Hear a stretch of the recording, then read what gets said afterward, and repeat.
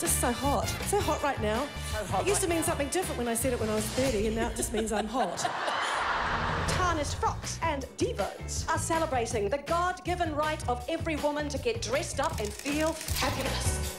I was in the very first Tarnished Frocks, and I've done every single show since then. This is your third, and I did one without you. Oh, good show.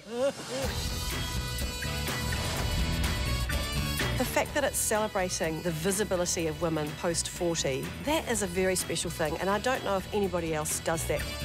In 2017, I was privileged to be a dancer. I did 3 months training, and unfortunately, I had a ski accident and smashed up my leg. It's been 2 years, and doing the show again, I thought it would be great for my confidence after what I've been through with my injury. I had fully intended on auditioning in 2017, but unfortunately, I was driving into town and someone had hit me head on. As part of my rehab, I would bring heels with me and just start celebrating. You know why I'm wearing these heels? Because I'm getting ready for Tarnished Frocks. And isn't it interesting that I have this beautiful, safe place to do it?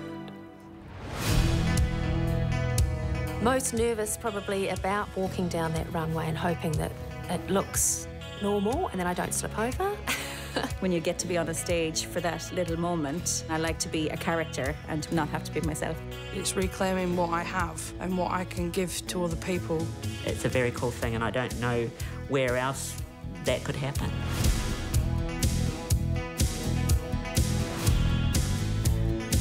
We are celebrating a group of women who got together in the late 80s, and it developed a bond that's been so strong, it's gone through good times and some pretty sad times. This is it. And this is showtime.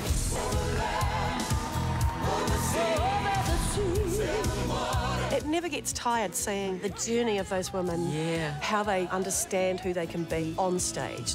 When women who've never done it before take that step, it's just the most amazing feeling.